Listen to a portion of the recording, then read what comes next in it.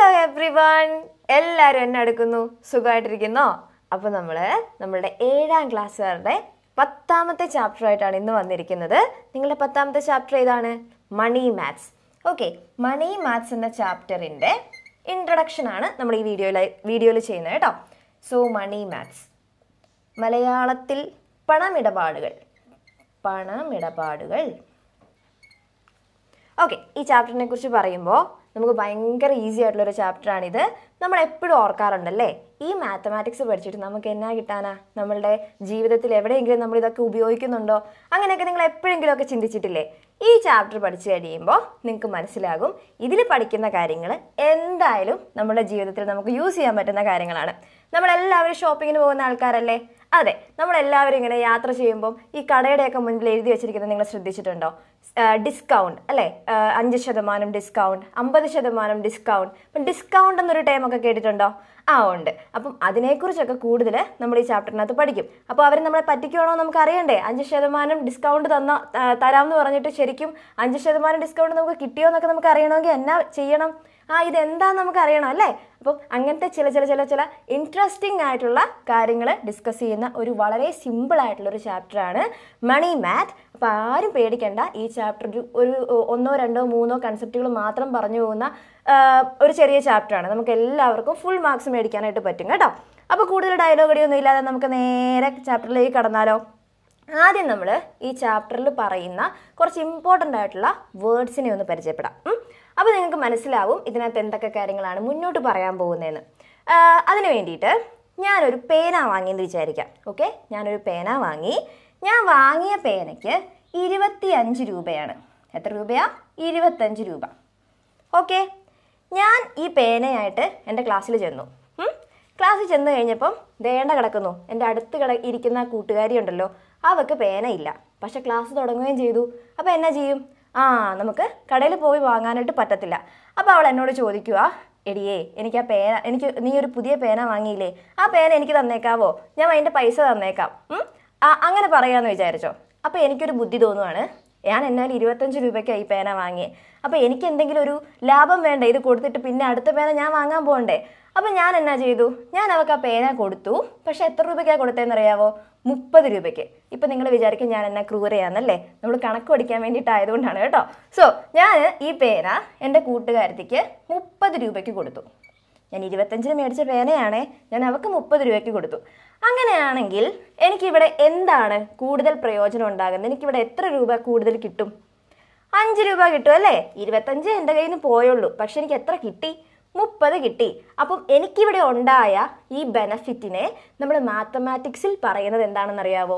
ലാഭം. നമ്മൾ കേട്ടിട്ടുണ്ടല്ലേ? നമുക്ക് എല്ലാവർക്കും ഫെമിലിയർ ആയിട്ടുള്ളൊരു വേർഡാണ് ലാഭം അല്ലെങ്കിൽ പ്രോഫിറ്റ്. ഓക്കെ, മനസ്സിലായോ? അപ്പോൾ എനിക്ക് ഇവിടെ എത്ര രൂപ ലാഭം ഉണ്ടായി? 5 രൂപ ലാഭം ഉണ്ടായി. 5 രൂപ ലാഭം ഉണ്ടായി. ലാഭം എന്താണെന്ന് മനസ്സിലായോ? മനസ്സിലായി എന്ന് വിചാരിക്കുന്നു. ഇനി നമ്മൾ ലാഭത്തെക്കുറിച്ച് പറഞ്ഞപ്പം ലാഭത്തിൻ്റെ ഓപ്പോസിറ്റ് ഒരാളുണ്ടാകുമല്ലോ. ഒരു കയറ്റം ഉണ്ടെങ്കിൽ ഒരു ഇറക്കം ഉണ്ടെന്ന് പറയുന്നത് പോലെ ഒരു പോസിറ്റീവ് വേർഡ് ഉണ്ടെങ്കിൽ അതിന് ഓപ്പോസിറ്റ് ഒരു കാര്യം കൂടെ കാണുമല്ലോ. അതെന്തായിരിക്കും?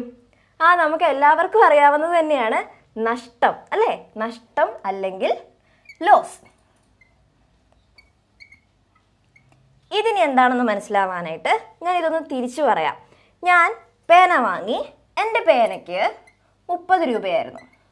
ഓക്കെ, എൻ്റെ പേനയ്ക്ക് 30 രൂപയായിരുന്നു. ക്ലാസ്സിൽ ചെന്ന് എൻ്റെ കൂട്ടുകാരത്തെ എന്നോട് പേന ചോദിച്ചപ്പം എനിക്ക് അവളോട് ഭയങ്കരമായ സ്നേഹമുള്ളതുകൊണ്ട് ഞാൻ എന്നാ ചെയ്തു? പാവമല്ലേ, അവൾക്ക് 30 രൂപയ്ക്ക് തന്നെ പേന കൊടുത്താൽ എനിക്ക് അവളോടുള്ള സ്നേഹം ഒന്ന് ഈക്വൽസ് ആകുമോ? ഇല്ലല്ലോ. അതുകൊണ്ട് ഞാൻ എന്നാ ചെയ്തു? ഞാനത് അവൾക്ക് 20 രൂപയ്ക്ക് കൊടുത്തു എന്ന് വിചാരിച്ചോ? ഓക്കെ, 30 രൂപയ്ക്ക് ഞാൻ മേടിച്ച പേനയാണേ, സ്നേഹത്തിൻ്റെ പേരിൽ ഞാൻ 20 രൂപയ്ക്ക് അവൾക്ക് കൊടുത്തു. അങ്ങനെയാണ് എനിക്കിവിടെ എന്ത് സംഭവിക്കും? സ്നേഹത്തിൻ്റെ കാര്യത്തിൽ എനിക്ക് ലാഭം ലഭിച്ചാലും പൈസയുടെ കാര്യത്തിൽ എനിക്ക് എന്ത് വരും? നഷ്ടം വരും അല്ലേ? എത്ര രൂപ നഷ്ടം വരും? 30 രൂപയുടെ പേന 20 രൂപയ്ക്ക് ഞാൻ അവൾക്ക് കൊടുത്തെങ്കിൽ എനിക്ക് 10 രൂപ ഇവിടെ നഷ്ടം വരും. മനസ്സിലായോ? ഓക്കെ, അപ്പം ലാഭം ഇവിടെ ലാഭം എന്താണെന്ന് നമുക്ക് മനസ്സിലായി, അതുപോലെ നഷ്ടം എന്താണെന്നും നിങ്ങൾക്ക് മനസ്സിലായി എന്ന് ഞാൻ വിചാരിക്കുന്നു. അപ്പം ഈ 2 ടേം നമ്മൾ ഈ ഒരു ചാപ്റ്ററിൽ ഉടനീളം കാണുന്നതാണ്. സോ പ്രോഫിറ്റ് ആൻഡ് ലോസ്, ഇതാണ് ഈ ചാപ്റ്ററിൽ നമ്മൾ ഏറ്റവും കൂടുതൽ ഡിസ്കസ് ചെയ്യാൻ പോകുന്ന പോയിന്റ്. അപ്പോൾ അതിൻ്റെ ബേസിക് ആയിട്ടുള്ള കാര്യങ്ങൾ മനസ്സിലായല്ലോ. ഇനി ഞാൻ ഇവിടെ ഈ കഥ പറഞ്ഞില്ലേ, ഈ കഥയിൽ ഈ ആദ്യത്തെ സന്ദർഭത്തിൽ ഞാൻ വാങ്ങിയത് എന്താ? പേന. അപ്പം ഞാൻ പേന വാങ്ങിയപ്പം ഉണ്ടായ ഈ ഒരു വിലയില്ലേ, ഈ വിലനെ ഞാൻ പറയുന്ന പേര് ഞാൻ വാങ്ങിയ വില തന്നെ എഴുതാം. വാങ്ങിയ വില. ഓക്കെ, ഇതിനെ നമ്മൾ പറയുന്നത് കോസ്റ്റ് പ്രൈസ് അല്ലെങ്കിൽ വാങ്ങിയ വില. ഓക്കെ, കോസ്റ്റ് പ്രൈസ് എന്നാണ്. അതായത് നമ്മൾ മേടിക്കുമ്പം ആ സാധനത്തിന് എത്ര രൂപയാണോ അതിന് പറയുന്ന പേരാണ് കോസ്റ്റ് പ്രൈസ്. ഇനി ഇത് ഞാൻ വിറ്റു അല്ലെങ്കിൽ വേറൊരാൾക്ക് കൊടുത്തു. അങ്ങനെ കൊടുക്കുമ്പം ആ കൊടുക്കുന്ന പൈസയ്ക്ക് നമ്മൾ പറയുന്ന പേരാണ് സെല്ലിംഗ് പ്രൈസ്. സെല്ലിംഗ് പ്രൈസ് അല്ലെങ്കിൽ വിറ്റ വില. അപ്പോൾ ഇവിടെ എന്തൊക്കെയുണ്ട്? വാങ്ങിയ വിലയുണ്ട്, അല്ലെങ്കിൽ കോസ്റ്റ് പ്രൈസും ഉണ്ട്, സെല്ലിംഗ് പ്രൈസും ഉണ്ട്. ഈ കോസ്റ്റ് പ്രൈസിനെ നമ്മൾ ഡിനോട്ട് ചെയ്യുന്നത് CP എന്നാണ്. Okay, CP cost price. അങ്ങനെയാണ് സെല്ലിംഗ് പ്രൈസിനെ എങ്ങനെ ഡിനോട്ട് ചെയ്യുന്നത്? SP എന്നാണ്. ഓക്കെ, കോസ്റ്റ് പ്രൈസും സെല്ലിംഗ് പ്രൈസും. ഇനി ഇവിടെ നോക്കിക്കേ, എൻ്റെ കോസ്റ്റ് പ്രൈസ് ഇവിടെ 25 ഇവിടുത്തെ എൻ്റെ സെല്ലിംഗ് പ്രൈസ് 30 അപ്പോൾ എനിക്ക് കിട്ടിയ പ്രോഫിറ്റ് എത്രയാണ്? 5 ആണ്. ഈ 5 എങ്ങനെയാ വന്നേ? ഒന്ന് ചിന്തിച്ച് നോക്കിയേ, ഈ 5നെ എങ്ങനെയാ കിട്ടിയേ? ഈ വിറ്റ വിലയെന്ന് ഈ വാങ്ങിയ വില കുറച്ചു അല്ലേ? അതായത് 30ൽ നിന്ന് 25 കുറച്ചപ്പോഴാണ് എനിക്ക് 5 കിട്ടിയത്. അങ്ങനെയാണെങ്കിൽ നമ്മളുടെ പ്രോഫിറ്റ് കണ്ടുപിടിക്കാനുള്ള ഫോർമുല എന്താണ്?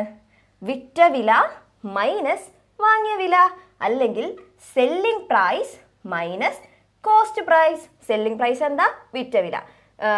കോസ്റ്റ് പ്രൈസ് എന്താ? വാങ്ങിയ വില. മനസ്സിലായല്ലോ? അപ്പം നമ്മളോട് പ്രോഫിറ്റ് കാണാൻ പറഞ്ഞാൽ നമുക്ക് എന്നൊക്കെ നമ്മുടെ കയ്യിലുണ്ടെങ്കിൽ കാണാൻ പറ്റും? വാങ്ങിയ വിലയും വിറ്റ വിലയും നമുക്കറിയാമെങ്കിൽ അവിടെ ഉണ്ടായ പ്രോഫിറ്റ് അല്ലെങ്കിൽ അവിടെ ഉണ്ടായ ലാഭം നമുക്ക് കണ്ടുപിടിക്കാനായിട്ട് പറ്റും. എന്തുപയോഗിച്ച്? ഈ ഫോർമുല ഉപയോഗിച്ച്.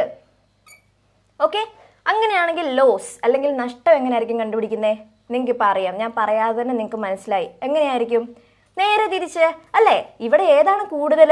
ഇവിടെ വിറ്റ വിലയാണ്, വാങ്ങിയ വിലയാണ് കൂടുതൽ. അപ്പം ഏതിൽ നിന്ന് ഏതാണ് കുറയ്ക്കേണ്ടത്? വാങ്ങിയ വിലയിൽ നിന്ന് വിറ്റ വില കുറച്ചാൽ മതി. അപ്പൊ എന്താണ് ലോസ്? ലോസ് എന്ന് പറഞ്ഞാൽ ഇതിന്റെ നേരെ തിരിച്ച്. എങ്ങനെയാണ്? കോസ്റ്റ് പ്രൈസിൽ നിന്ന് സെല്ലിംഗ് പ്രൈസ് കുറയ്ക്കുന്നത്. കോസ്റ്റ് പ്രൈസിൽ നിന്ന് സെല്ലിംഗ് പ്രൈസ് കുറയ്ക്കുന്നത്. അപ്പം നമുക്ക് 2 ഡെഫിനിഷനായേ, 2 ഇക്വേഷനായി. ഇത് നിങ്ങൾ ഓർത്തിരിക്കണം. എന്താണ് കോസ്റ്റ് പ്രൈസ്, എന്താണ് സെല്ലിംഗ് പ്രൈസ്, എന്താണ് പ്രോഫിറ്റ്, എങ്ങനെ പ്രോഫിറ്റ് കണ്ടുപിടിക്കാം, എന്താണ് ലോസ്, എങ്ങനെ ലോസ് കണ്ടുപിടിക്കാം.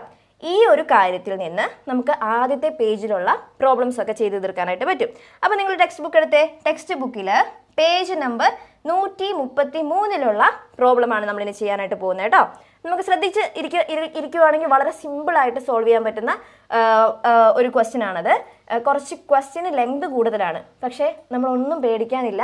വളരെ ഈസി ആയിട്ട് നമുക്ക് ചിന്തിച്ചാൽ പെട്ടെന്ന് ആൻസർ കണ്ടുപിടിക്കാനുള്ളതേ ഉള്ളൂ. നമുക്ക് പോവാം, നമുക്ക് ചെയ്യാം.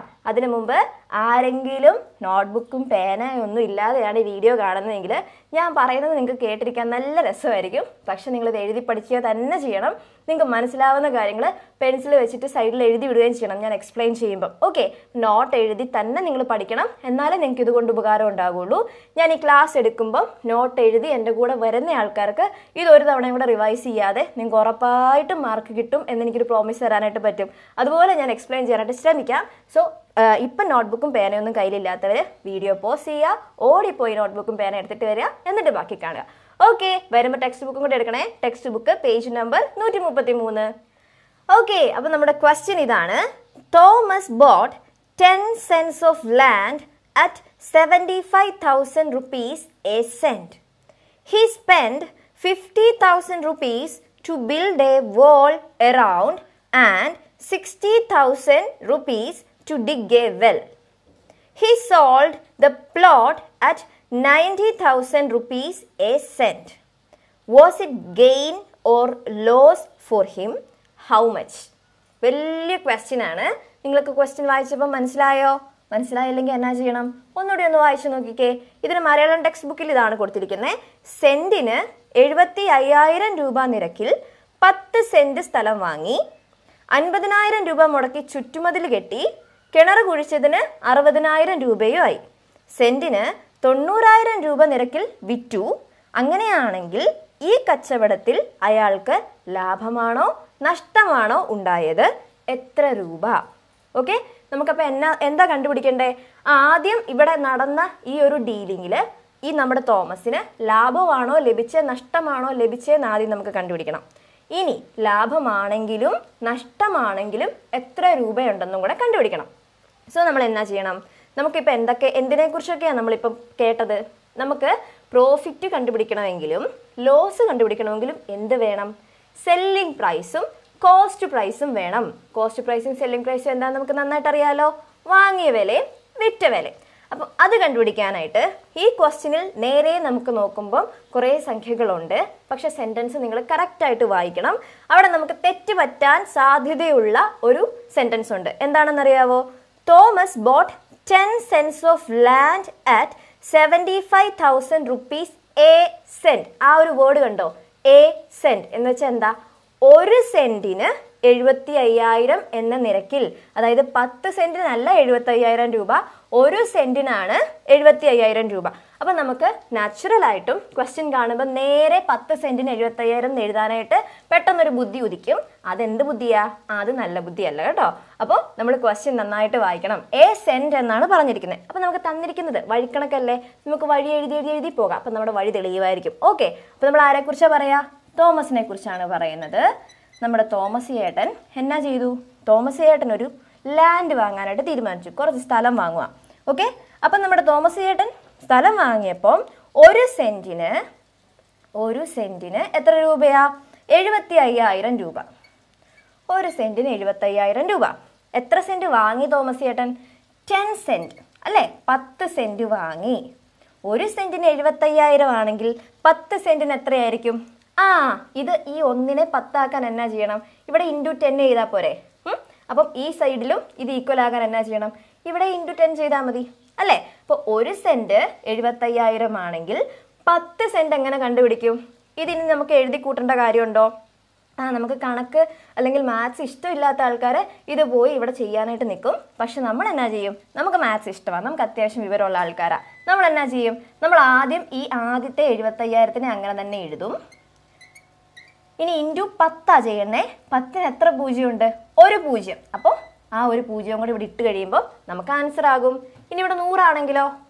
100ന് 2 പൂജ്യമുണ്ട്. അപ്പം ഈ നമ്പറിൻ്റെ കൂടെ 2 പൂജ്യം കൂടി ഇട്ടാൽ നമുക്ക് ആൻസർ ആകും. ഇനി 1000 ആണെങ്കിലോ? 1000ന് 3 പൂജ്യമുണ്ട്. അപ്പോൾ നമുക്ക് ഈ കിട്ടുന്ന നമ്പറിൻ്റെ കൂടെ 3 പൂജ്യം കൂടി ഇട്ടാൽ ആൻസർ ആകും. മനസ്സിലായോ? ഇനി ഇങ്ങനെ ചെയ്യാവുള്ളൂ കേട്ടോ. ഇത് പോയി മൊത്തം ചെയ്ത് കൂട്ടി 0,0,0,0 ഇട്ട് വട്ട് പിടിച്ചേക്കരുത്. ഇത് മതി. ഓക്കെ, അപ്പം ഒരു സെന്റിന് 75,000 രൂപയാണെങ്കിൽ 10 സെന്റിന് എത്ര രൂപയാകും? 7,50,000 രൂപയാകും. ഇത്രയും നമുക്ക് കണ്ടുപിടിക്കപ്പെട്ടു. അപ്പം ഈ 7,50,000 രൂപ എന്ന് പറയുന്നത് എന്താണ്? 10 സെന്റിന് അയാൾ മുടക്കിയ പൈസയാണ്. പിന്നെ അയാൾക്ക് കയ്യിൽ നിന്ന് കുറച്ച് പൈസ പോയിട്ടുണ്ട്. എന്തിനൊക്കെയാണ് പോയേക്കുന്നത്? He spend 50,000 to build A wall around and 60,000 to dig A well. പിന്നെ എന്തൊക്കെ മുടക്കി? ഇത് മുടക്കി. ഇത്രയും പൈസ ഓൾറെഡി സ്ഥലത്തിന് പോയി. അതിൻ്റെ കൂട്ടത്തിൽ ഒരു വോൾ ചുറ്റുമതിൽ കെട്ടാനായിട്ട് എത്ര വോള് കെട്ടാൻ വേണ്ടിയിട്ട് എത്ര രൂപ എടുത്തു? 50,000 രൂപ. ഇതിൻ്റെ കൂടെ 50,000 രൂപ മുടക്കി. അതുപോലെ അയാൾ ഒരു കിണറും കുത്തി. വെള്ളം കുടിക്കണ്ടേ? അതുകൊണ്ട് ഒരു കിണറും കുത്തി, വെൽ. അതിനെത്ര രൂപയായി? 60,000 രൂപയായി. ഓക്കെ, അപ്പം നമ്മുടെ തോമസ് ചേട്ടൻ്റെ കയ്യിൽ നിന്ന് മൊത്തത്തിൽ ഇത്രയും പൈസ പോയിട്ടുണ്ട് സ്ഥലം വാങ്ങുന്നതിൻ്റെ ഭാഗമായിട്ട്. അപ്പം ഇത്രയും സാധനത്തിൽ നിന്ന് നമുക്ക് എന്ത് കണ്ടുപിടിക്കാം? നമുക്ക് ആ ഒരു സ്ഥലം വാങ്ങിയ വില കണ്ടുപിടിക്കാൻ മേലേ. മൊത്തത്തിൽ ആളുടെ കയ്യിൽ നിന്ന് ചിലവായ തുകയാണ്, അല്ലെങ്കിൽ ആ സ്ഥലം വാങ്ങാനായിട്ട് ഉപയോഗിച്ച തുകയാണ് വാങ്ങിയ വില, അല്ലെങ്കിൽ നമ്മുടെ സെല്ലിംഗ് പ്രൈസ് CP. എത്രയാ? എങ്ങനെ കണ്ടുപിടിക്കും? ഇവരെല്ലാം കൂടെ അങ്ങ് എടുത്തിട്ട് കൂട്ടിയാൽ മതി അല്ലേ? ഇതെല്ലാം കൂടെ കൂട്ടിക്കഴിയുമ്പോൾ നമുക്ക് കിട്ടുന്നത്, നിങ്ങളൊന്ന് കൂട്ടി നോക്കണേ, 75,000 പ്ലസ് 50,000 പ്ലസ് 60,000. നമുക്ക് കിട്ടുന്ന ആൻസർ 8,60,000 rupees. ഓക്കെ, ഇതാണ് നമുക്ക് ഇതെല്ലാം കൂടെ കൂട്ടുമ്പോൾ കിട്ടുന്നത്. അതാണ് നമ്മളുടെ സെല്ലിംഗ് പ്രൈസ് അല്ലെങ്കിൽ വാങ്ങിയ വില. അപ്പം നമ്മളുടെ വാങ്ങിയ വില ഇവിടെ റെഡി ആയിട്ടുണ്ട്. ഇനി നമുക്ക് എന്നാ പറഞ്ഞേക്കുന്ന ക്വസ്റ്റ്യനിൽ ആദ്യത്തെ ഒരു പോർഷൻ നമ്മൾ ക്വസ്റ്റ്യൻ കംപ്ലീറ്റ് ചെയ്തു. ഇനി അയാൾ ഇതെല്ലാം വാങ്ങി ഇത്രയും കാര്യങ്ങളൊക്കെ ചെയ്തിട്ട് അയാൾ എന്നാ കാണിച്ചു? അയാളത് മറിച്ച് വിറ്റു, സോൾഡ് ചെയ്തു. He sold the plot at 90,000 a cent. അവിടെയും a cent എന്നുള്ളത് വളരെ ഇമ്പോർട്ടൻ്റ് ആണ്. ഒരു സെന്റിന് എത്ര രൂപ? 90,000 അല്ലേ? ആണ് 90,000. എത്ര പൂജ്യം ഉണ്ട്? 4 പൂജ്യം. ഒരു സെന്റിന് 90,000 വെച്ചിട്ട് ആൾ ആ സ്ഥലം വിറ്റു. അപ്പം എത്ര സ്ഥലം ഉണ്ടായിരുന്ന ആളുടെ 10 സെന്റ്സ് ഉണ്ടായിരുന്നു. അയാൾ 1 സെന്റ് ആണോ വിറ്റേ? അല്ല, ഉണ്ടായിരുന്ന മൊത്തം വിറ്റു. അപ്പോൾ 1 സെന്റിന് 90,000 ആണെങ്കിൽ 10 സെന്റിന് എത്രയാണെന്ന് നമ്മൾ കണ്ടുപിടിക്കണം അല്ലേ? 10 സെന്റിന് എത്ര രൂപയാവും? ഇവിടെ ഇൻറ്റു 10 ചെയ്യുമ്പോഴാണ് ഈ 10 കിട്ടുന്നത്. അപ്പോൾ ഇവിടെ ഈ ആൻസർ കിട്ടാൻ എന്നാ ചെയ്യണം? ഇതിനെ ഇൻറ്റു 10 ചെയ്യണം. നമുക്കറിയാം അത് 9 lakhs ആണ്. ഓക്കെ, അപ്പോൾ നമ്മുടെ തോമസ് ചേട്ടൻ ഭയങ്കര മിടുക്കനല്ലേ? തോമസ് ചേട്ടൻ ആകെ സ്ഥലം വാങ്ങാൻ 8,60,000 ആണ് ചെലവായത് അല്ലേ? പക്ഷെ അയാൾ എത്ര രൂപയ്ക്ക് വിറ്റു? മിടുക്കൻ 9 lakhsന് വിറ്റു. ഇതിലേതാ വലുത്? 9 lakhs ആണോ 8,60,000 ആണോ? നമ്മൾ മണ്ടന്മാരല്ല അല്ലേ? നമുക്കറിയാം 8,60,000 ചെറുത് അല്ലേ? നമ്മുടെ തോമസ് ചേട്ടൻ എന്നാ അപ്പോൾ ഉണ്ടായേ? ലാഭമാണോ നഷ്ടമാണോ? ഉറപ്പായിട്ടും ലാഭം ഉണ്ടായേ. അയാളുടെ കയ്യിൽ നിന്ന് 8,60,000 പോയിട്ടുള്ളൂ. പക്ഷെ അയാൾക്ക് എത്ര കിട്ടി? 9 lakhs കിട്ടി. അപ്പോൾ എന്താ ഉണ്ടായേക്കുന്നേ? പ്രോഫിറ്റ് ആണ് ഉണ്ടായേക്കുന്നേ. പ്രോഫിറ്റ് നമ്മുടെ ക്വസ്റ്റ്യനിൽ ഗെയിൻ എന്നാ ചോദിച്ചേക്കുന്നത്. Gain or loss. ഈ ഗെയിൻ എന്ന് പറയുന്നതും പ്രോഫിറ്റിനെ സൂചിപ്പിക്കുന്ന ഒരു വേർഡാണ് കേട്ടോ, ഗെയിൻ. ഓക്കെ, സോ പ്രോഫിറ്റ് ആണ് അയാൾക്ക് ഉണ്ടായേക്കുന്നത്. ഇനി എത്ര എന്നാണ് ചോദിച്ചേക്കുന്നത്. എത്ര പ്രോഫിറ്റ് കിട്ടിയേ? അയാളുടെ നിന്ന് ചെലവായത് ഇത്രയാണെങ്കിൽ ഇത്ര അയാൾക്ക് കിട്ടിയെങ്കിൽ പ്രോഫിറ്റ് എങ്ങനെയാണ് നമുക്ക് കണ്ടുപിടിക്കുന്നത്? പ്രോഫിറ്റ് എന്ന് പറയുന്നത് ഇപ്പം ഈ 9 lakhs എന്താ നിങ്ങളൊന്ന് പറയാവോ? 9 lakhs എന്ന് പറയുന്നത് SP അല്ലേ? സെല്ലിംഗ് പ്രൈസ് അല്ലേ? അപ്പം നമുക്ക് കോസ്റ്റ് പ്രൈസും കിട്ടി, സെല്ലിംഗ് പ്രൈസും കിട്ടി. അപ്പോൾ എന്ത് കണ്ടുപിടിക്കണം? പ്രോഫിറ്റ് കണ്ടുപിടിക്കണം. എങ്ങനെയാ പ്രോഫിറ്റ് കണ്ടുപിടിക്കുന്നത്? പ്രോഫിറ്റ് കണ്ടുപിടിക്കാൻ നമുക്ക് SP minus CP, selling price minus cost price. Selling price എന്ന് പറയുന്നത് 9 lakhs ആണ്. ഓക്കെ, മൈനസ് CP എന്ന് പറയുന്നത് കോസ്റ്റ് പ്രൈസ് എന്ന് പറയുന്നത് 8,60,000 ആണ്. മൈനസ് ചെയ്തേ 0 0 0 0 0 മൈനസ് 6 എന്ന് പറയുന്നത് പോസിബിൾ അല്ല. സോ നമ്മൾ എന്നാ ചെയ്യും? ഇവിടുന്ന് ഇയാളുടെ അടുത്ത് ചെല്ലും, ഇയാളിൽ നിന്ന് ഒരാളെ മേടിക്കും. അപ്പോൾ ഇയാളിൽ പാവം അയാൾ ഒരാളെ കൊടുത്തു കഴിയുമ്പം അയാളിൽ 1 കുറയും, അതായത് 8 ആകും. സോ ഈ 0 എന്നാ പറ്റും? ഇയാൾ 10 ആകും. So 10 minus 6 4. അപ്പോൾ ഇവിടെ കൊടുത്തയാൾ 8 ആയി. 8 മൈനസ് 8 എന്ത് വരും? 0 വരും. അപ്പോൾ എത്രയാണ് പ്രോഫിറ്റ്? പ്രോഫിറ്റ് എന്ന് പറയുന്നത് 40,000. അയാൾക്ക് 40,000 രൂപ ലാഭം കിട്ടി ഈ ബിസിനസ്സിൽ. മനസ്സിലായോ? വളരെ സിമ്പിൾ അല്ലായിരുന്നോ? അപ്പോൾ ഇവിടെ ശ്രദ്ധിക്കേണ്ട ഒറ്റൊരു കാര്യമുള്ളൂ. എ സെന്റ് എന്ന് ക്വസ്റ്റ്യനിൽ വരുമ്പോൾ നിങ്ങൾക്ക് പറ്റാവുന്ന ഒരു മിസ്റ്റേക്ക്, നിങ്ങൾ നേരെ ഈ 75,000 അങ്ങ് എടുത്തെഴുതും. ഒരു 10 സെന്റിന് 75,000 എന്ന് മനസ്സിലാക്കിയിട്ട്. അങ്ങനല്ല, 1 സെന്റിനാണ് 75,000. അങ്ങനെയാണെങ്കിൽ 10 സെന്റിന് എത്രയാണെന്നറിയാൻ എന്നാ ചെയ്താൽ മതി? ഇൻറ്റു 10 ചെയ്താൽ മതി. ഇനി 15 സെന്റിൻ്റെ ആയിരുന്നു കണ്ടുപിടിക്കേണ്ടിയിരുന്നതെങ്കിലോ? 1 സെന്റിന് 75,000 ആണെങ്കിൽ 15 സെന്റ് എങ്ങനെ ആകും? എങ്ങനെ കണ്ടുപിടിക്കും? ഇവിടെ ഇൻറ്റു 15 ചെയ്യണം അല്ലേ? 1 ഇൻറ്റു 15 ചെയ്യുമ്പോഴല്ലേ ഇവിടെ 15 വരിക. ഇവിടെ 15 ഇൻറ്റു ചെയ്താൽ ഓപ്പോസിറ്റ് സൈഡിലും 15 ഇൻറ്റു ചെയ്താൽ നമുക്ക് ആൻസർ കിട്ടും. മനസ്സിലായല്ലോ? ക്ലിയർ ആണെന്ന് വിചാരിക്കുന്നു. നമുക്ക് അടുത്ത ക്വസ്റ്റ്യനിലേക്ക് പോവാം. നമ്മുടെ അടുത്ത ക്വസ്റ്റ്യൻ ഇതാണ്. A trader brought 20 quintals of rubber sheets at 19,850 rupees a quintal. He spent 3,000 rupees to take the lot to shop. Since prices went down, he had to sell them at 18,250 rupees a quintal. How much did he lose? അപ്പം ഈ ക്വസ്റ്റ്യനിൽ തന്നെ നമുക്ക് മനസ്സിലായി നമ്മുടെ ട്രേഡറിന് നഷ്ടമാണ് ഉണ്ടായേക്കുന്നത് അല്ലേ? നഷ്ടമാണ് കിട്ടിയേക്കുന്നത്, അല്ലെങ്കിൽ അയാൾക്ക് നഷ്ടമാണ് സംഭവിച്ചത് നമുക്ക് ക്വസ്റ്റ്യനിൽ നിന്ന് മനസ്സിലായി. ഇനി ഇവിടെ എന്താ സംഭവിച്ചതെന്ന് നോക്കാം. നമുക്ക് അതിൻ്റെ മലയാളം ടെക്സ്റ്റ് ബുക്കിലെ ക്വസ്റ്റ്യൻ വായിക്കാം. ഒരു കച്ചവടക്കാരൻ കിൻഡലിന് 19,850 രൂപ നിരക്കിൽ 20 ക്വിൻ്റൽ റബ്ബർ ഷീറ്റ് വാങ്ങി. അത് കടയിലെത്തിക്കുന്നതിന് 3,000 രൂപ ചിലവായി. റബ്ബറിൻ്റെ വില ഇടിഞ്ഞതിനാൽ കിൻഡലിന് 18,250 രൂപ വിൽക്കേണ്ടി വന്നു. അയാൾക്ക് എത്ര രൂപ നഷ്ടമുണ്ടായി? അവിടെ ഇപ്പം എന്തിനെക്കുറിച്ചാണ് പറയുന്നത്? റബ്ബർ ഷീറ്റിനെ കുറിച്ചാണ് പറയുന്നത്. റബ്ബർ ഷീറ്റ് വിറ്റ കഥയാണ് നമ്മളിവിടെ പറയുന്നത്. അപ്പോൾ നമുക്കിവിടെ എന്താണ് സംഭവിച്ചതെന്ന് നോക്കാം. നമുക്ക് തന്നിരിക്കുന്ന ഇൻഫർമേഷൻസ് ഒന്ന് എടുത്തെഴുതാം. ആദ്യത്തെ സെൻറ്റൻസ് വായിച്ചേ ഒന്നുകൂടെ. A trader brought 20 quintals of rubber sheets. എന്തോരം മൊത്തം വാങ്ങി? 20 quintals മൊത്തം വാങ്ങി.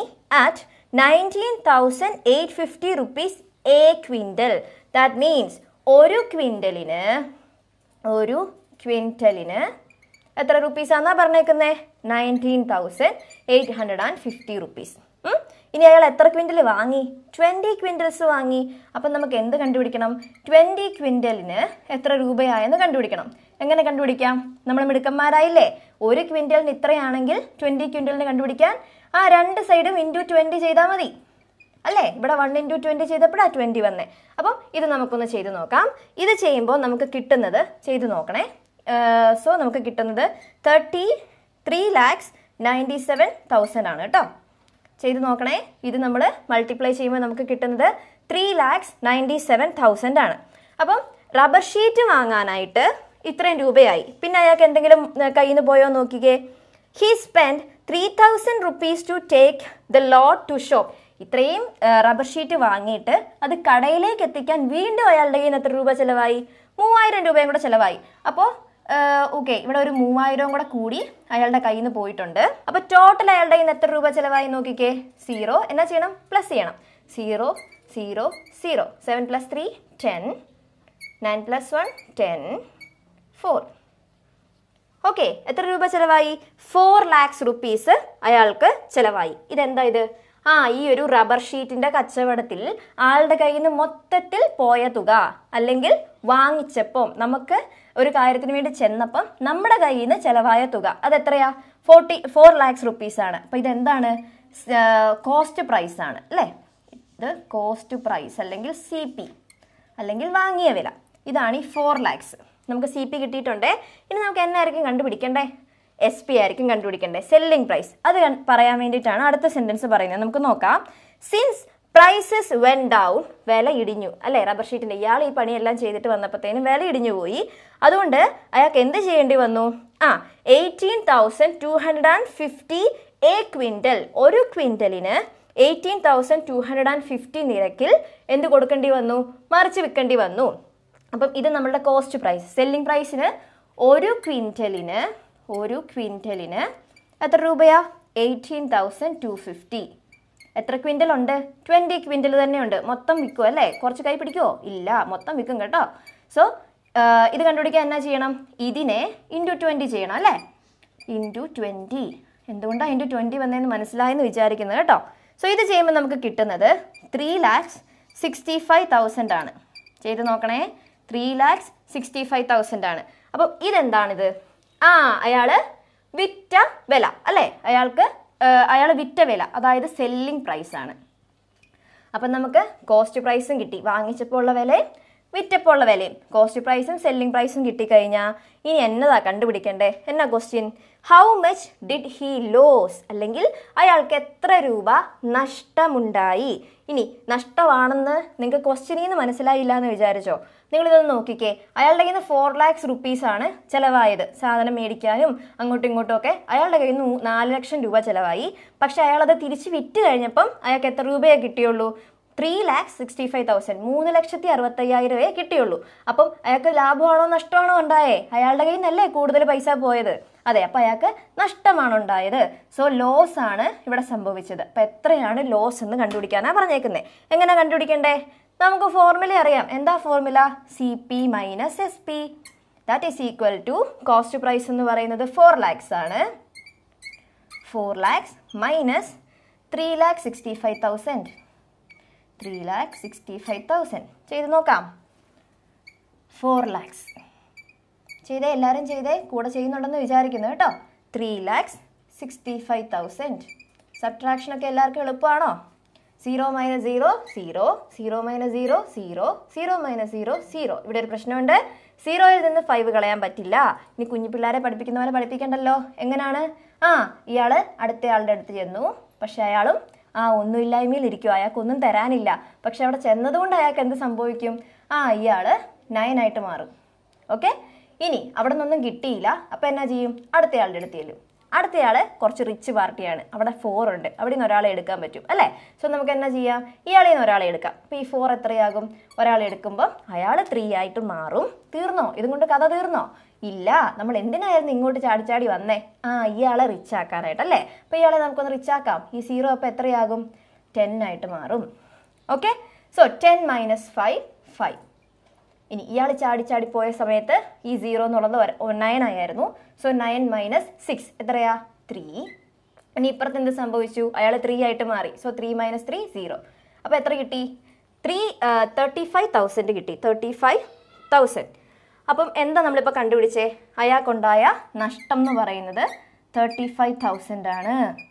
ഈ ഒരു കച്ചവടത്തിൽ നമ്മളുടെ ട്രേഡറിന് 35,000 രൂപ നഷ്ടം വന്നു. ക്ലിയർ ആണോ? അപ്പോൾ നമ്മൾ എന്നാ പഠിച്ചേ? നമ്മൾ ലോസും പ്രോഫിറ്റും അല്ലേ, അത് പഠിച്ചു. എങ്ങനെയാണ് ലോസും പ്രോഫിറ്റും കണ്ടുപിടിക്കേണ്ടതെന്ന് പഠിച്ചു. നമ്മൾ അവിടെ 2 ടേംസിനെ പരിചയപ്പെട്ടു, സെല്ലിംഗ് പ്രൈസും കോസ്റ്റ് പ്രൈസും ഒക്കെ. ഇനി അടുത്ത ക്വസ്റ്റ്യനും കൂടെ ഞാൻ എടുത്തു കഴിഞ്ഞാൽ നിങ്ങൾക്ക് മടുപ്പ് തോന്നും അല്ലേ? നമ്മൾ 2 ക്വസ്റ്റ്യൻ നന്നായിട്ട് ചെയ്യാനായിട്ട് പഠിച്ചില്ലേ? അപ്പോൾ നമുക്ക് അടുത്ത ക്വസ്റ്റ്യൻ അടുത്ത വീഡിയോയിൽ ചെയ്യാം. അപ്പോൾ നിങ്ങൾക്ക് വീഡിയോ ഇഷ്ടപ്പെട്ടെങ്കിൽ ലൈക്ക് ചെയ്യാനായിട്ട് മറക്കരുത്. നിങ്ങൾക്ക് നന്നായിട്ട് മനസ്സിലായെങ്കിൽ നിങ്ങളുടെ കൂട്ടുകാർക്കും കൂടെ ഷെയർ ചെയ്ത് കൊടുക്കണം കേട്ടോ. അപ്പോൾ നമ്മുടെ വീഡിയോസ് ഷെയർ ചെയ്യുക. നിങ്ങൾ ഇനി നമ്മളുടെ ചാനൽ സബ്സ്ക്രൈബ് ചെയ്യാതെയാണ് കണ്ടുകൊണ്ടിരിക്കുന്നതെങ്കിൽ നമ്മുടെ ചാനൽ ഓടിപ്പോയി ഒന്ന് സബ്സ്ക്രൈബ് ചെയ്തേ.